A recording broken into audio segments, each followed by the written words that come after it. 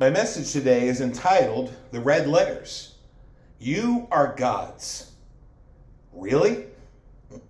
My text is John 10, verses 22 to 40. There are times where Jesus says things in the Bible that are just plain confusing. This is one of those times. To be clear, there's something in this passage that I don't think I ever really understood. I know it came from Jesus, so that means it's right, because everything Jesus said was good and right and true. But I have to admit, on the surface, what he said just sounds wrong. The thing is, we're not there yet, but I'll give you a hint. It's part of my sermon title. But let's start at the beginning. John 10, 22. Then came the festival of dedication at Jerusalem. It was winter. Now, I've heard more than one person say over the years that Hanukkah is never mentioned in the Bible. Those people are wrong. It's mentioned right here by another name. The festival of dedication. That's what this is. It's Hanukkah. No, Hanukkah is not the Jewish Christmas, as some people think, and they think that with somewhat good reason, because it's celebrated at roughly the same time when Christians celebrate Christmas, and they give gifts, but the origins are much, much different, of course. The problem with Hanukkah is that it's not mentioned in the Old Testament, as the majority of Jewish festivals are. And there's a reason for that. See, Hanukkah has its origins in what Christians call the intertestamental period. This is the period of time, those 400 quote-unquote silent years between the Old and New Testaments. At the end of the Old Testament, the people are living in the Medo-Persian Empire. And Daniel prophesied of a time when the Medo-Persians would be conquered by another empire, which would be the Greeks. It was in the time represented by Daniel's vision of the ram and the unicorn goat in Daniel chapter 8.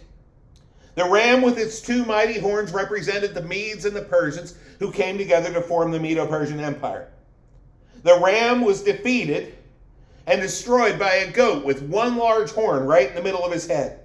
I call him the unicorn goat. That represents the Greeks. That horn represents their greatest leader ever, Alexander the Great. At one point, that large horn was broken off. That was when Alexander died. And the horn was replaced by 4 smaller horns, as the kingdom was split between 4 lesser rulers. Finally, out of one of those horns came a smaller horn, as those kings were finally overtaken by one guy, a guy named Antiochus Epiphanes IV. Antiochus rose to power, especially over the land of Israel. And when he did, he banned Jewish worship, he desecrated the temple, and he tried to force the Jews to worship the Greek god Zeus. It was during this time that there was, no surprises here, a Jewish uprising called the Maccabean Revolt, led by a guy named Judas Maccabeus, or Judah the Hammer. He rose up against the Greeks. They recaptured the temple. They rededicated it, hence the name, the Festival of Dedication. One of the rules of the temple was that the lamp must be lit at all times. But after their battle, they only had enough oil to keep the lamp lit in the temple for 1 day. That oil miraculously lasted for 8 days. And so they celebrate Hanukkah, the Festival of Lights, for 8 days to commemorate this miracle of God. This was a celebration that was happening as Jesus once again has an encounter with the Pharisees. Verse 23. And Jesus was in the temple courts, walking in Solomon's colonnade. The Jews who were there gathered around him, saying, "How long will you keep us in suspense? If you are the Messiah, tell us plainly." Now let's get something straight. These people are not here. They're not asking if Jesus is the Messiah because they want to follow him. We'll see that in a moment. They're asking him to say he's the Messiah so they can use it against him. We'll see that in a moment too. But first, Jesus reminds us of what we talked about last week. Jesus answered, "I did tell you, but you did not believe. The works I do in my Father's name testify about me. But you do not believe because you are not my sheep. My sheep listen to my voice. I know them and they follow me." Do you see that? who Jesus is plain to the people who want to believe. The problem here is these people do not want to believe. They want a Messiah created in their image, a Messiah who will do things their way. He's giving them signs and wonders in abundance. A blind man could see that he was the Messiah based on all that he was doing. But the religious leaders chose to be blind. They refused to submit to the Messiah's authority, so he could not be their shepherd, and they were not his sheep. All who follow the shepherd are his sheep. It was that way then, it's that way now. There are a lot of people in our world who want to say they're Christians, but they don't want to follow the Lord or submit to his word. Hear this. If a person doesn't follow the shepherd, they're not one of his sheep. And if they don't follow Jesus as he is expressed in his word, they're not a Christian. Am I talking about struggling with temptation? No. All of us get hit with that. I'm talking about expecting God to change himself and his word to accommodate our sinful desires. That's not how this works. We're created in his image. He's not created in ours. And if we try to create him in ours, understand that creation is not Jesus and it's not God. The sheep follow the shepherd. Christians follow Jesus. So what's the benefit of being one of the good shepherd's sheep? Well, look at verse 28. I give them eternal life, and they shall never perish. No one will snatch them out of my hand. My Father, who has given them to me, is greater than all. No one can snatch them out of my Father's hand. Please hear this. Am I saying once saved, always saved? No. I'm not saying that, but to be clear, Jesus is right here. Jesus gives eternal life to those who belong to him, and they will never perish, and nothing can take them out of his hand, because God is greater than all, and no one and nothing can defeat him. So, if we're in his hand, no one and nothing can take us out of his hand. But Dave, what if someone falls away or chooses to walk away? Look, it's this simple. Is the Bible ever wrong? No. Is Jesus ever wrong? No.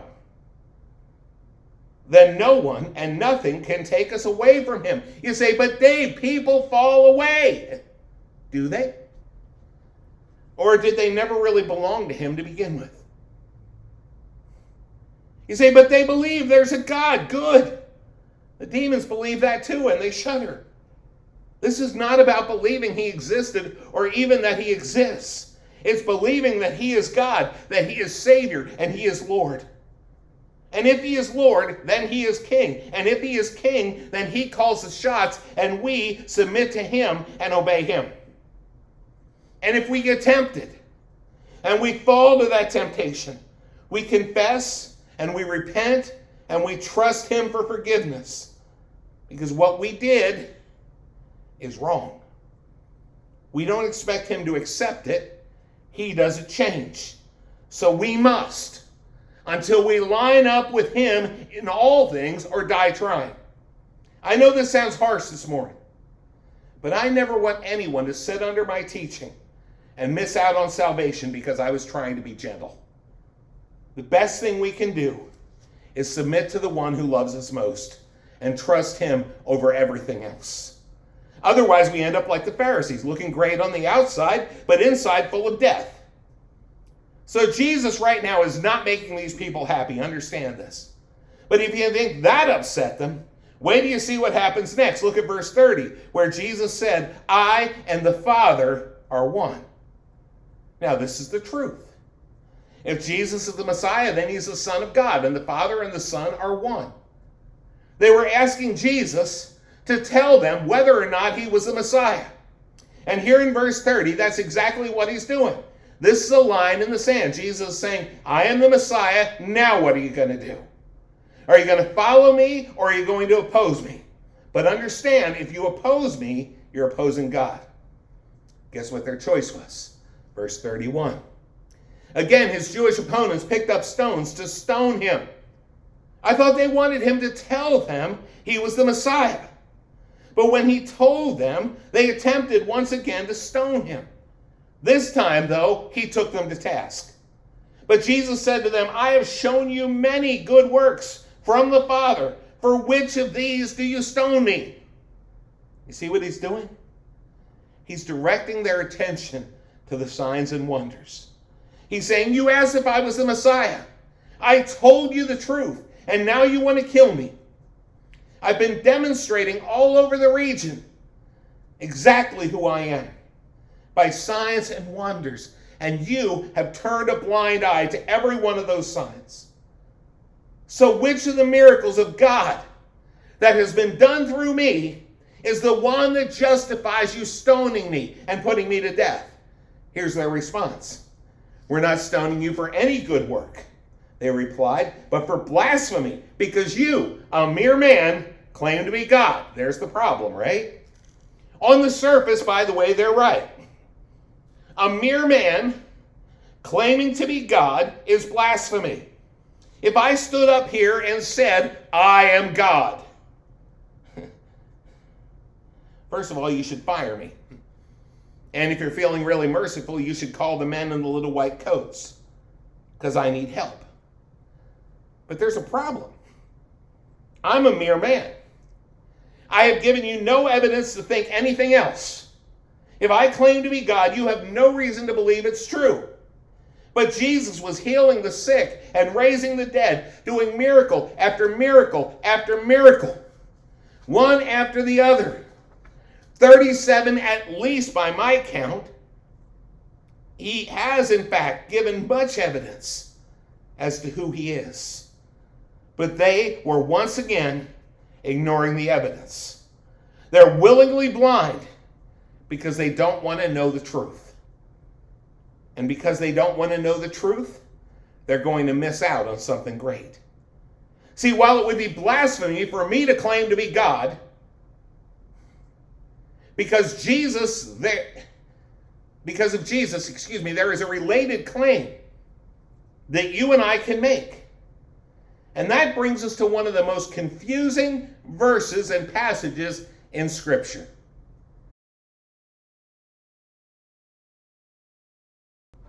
John 10:34.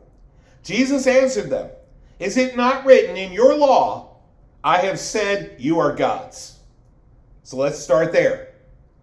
Is this written in the Old Testament? The answer is yes. It's found in Psalm 82, verse 6. I said, you are gods. So yes, in fact, the Bible does say that. The psalmist writes about people under the inspiration of the Holy Spirit, God himself, and says that these people, these human beings, are gods. Now, understand what Jesus is doing here. That word gods is in lowercase. The letter G is in lowercase. And it's also in quotes. The religious leaders wanted to stone Jesus for claiming to be God. They claimed that this was blasphemy because he said he and the Father are one. As proof of this claim, Jesus points to his miracles, which should have been hard to ignore.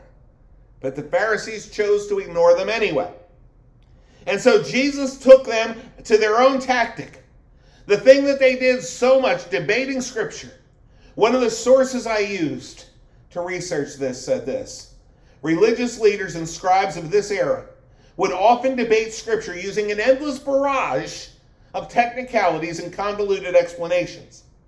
In meeting the Pharisees in their own method, Jesus was proving that even by their own standards, they were being hypocrites.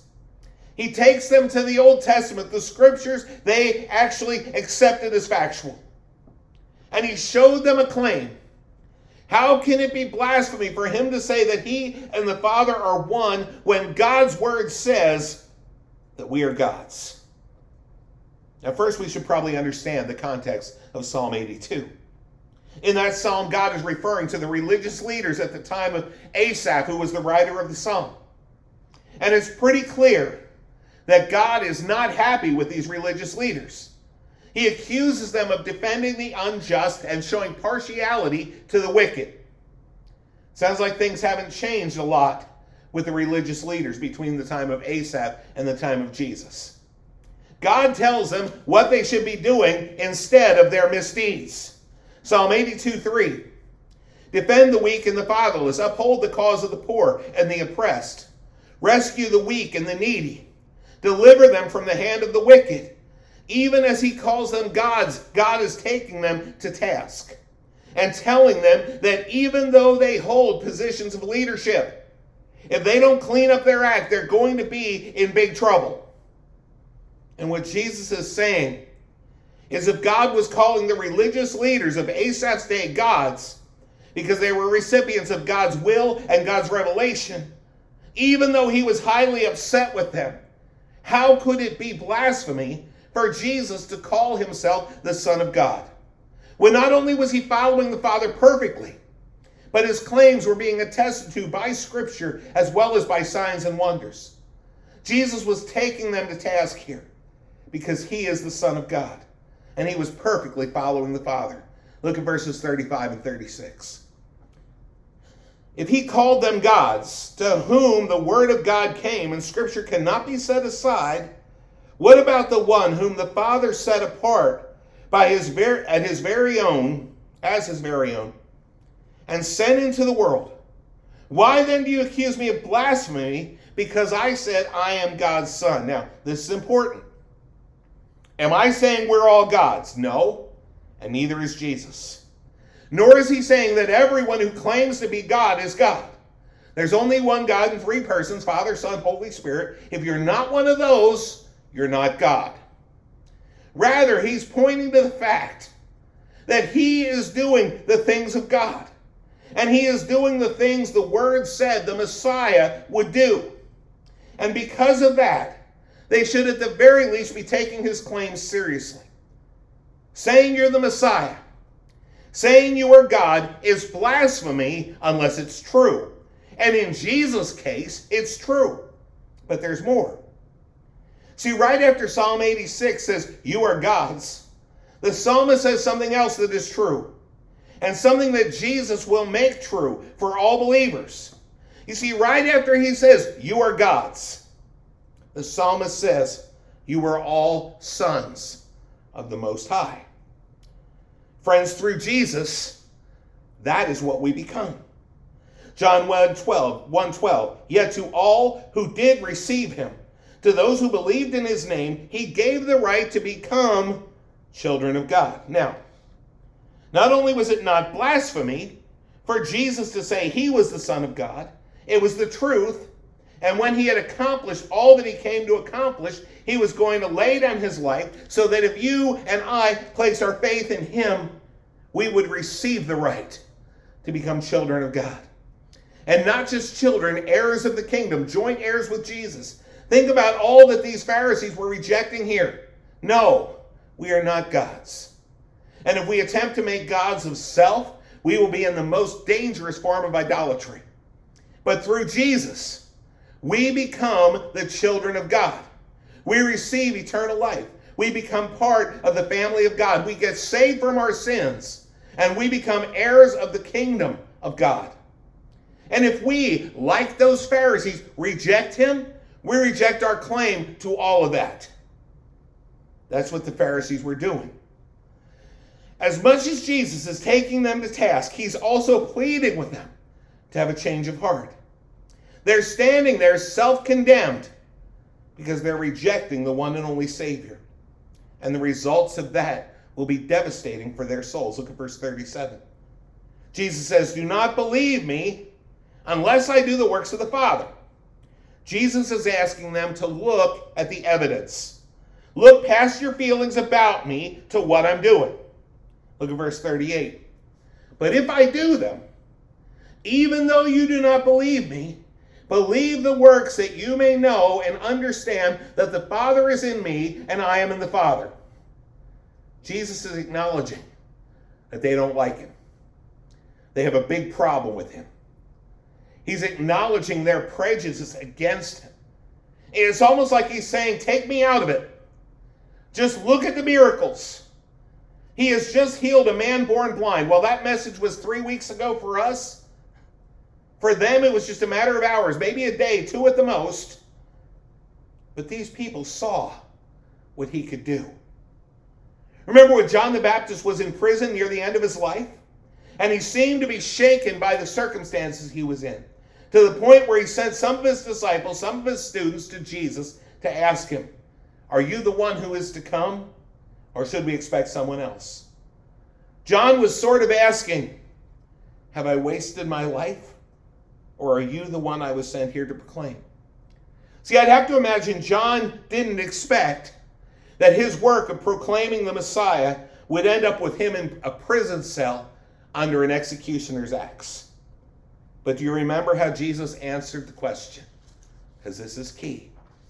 Matthew 11:4, Jesus replied, "Go back and report to John what you hear and see.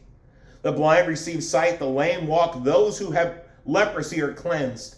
The deaf hear, the dead are raised, and the good news is proclaimed to the poor." The evidence of Jesus being the Messiah was seen in the miracles and in the proclamation of the good news.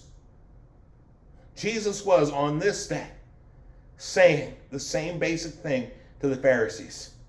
Knowing all the problems they had with him, they still should have been able to see what he was doing and the miracles that were happening all around him, even down to raising the dead. Jesus was saying, if you don't believe in me, at least believe what your own eyes tell you about me.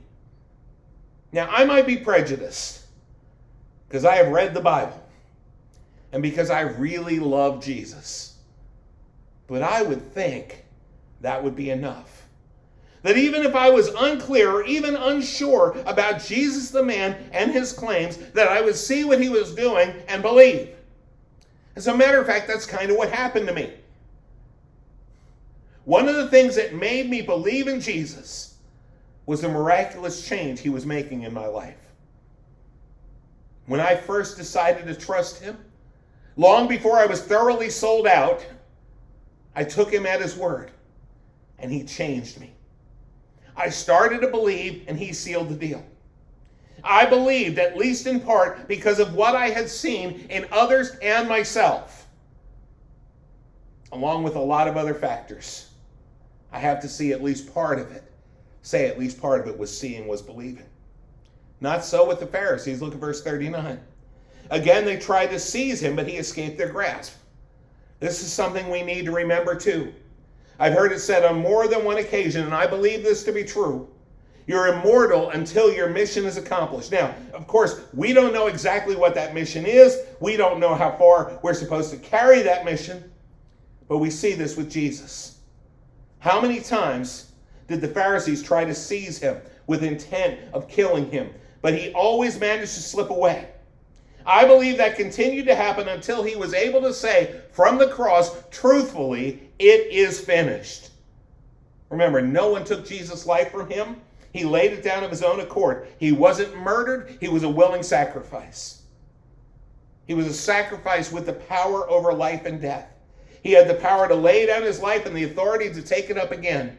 And even when it looked like the Pharisees had their way, they played right into Jesus' hand and allowed him to do the very thing that would save all who believe.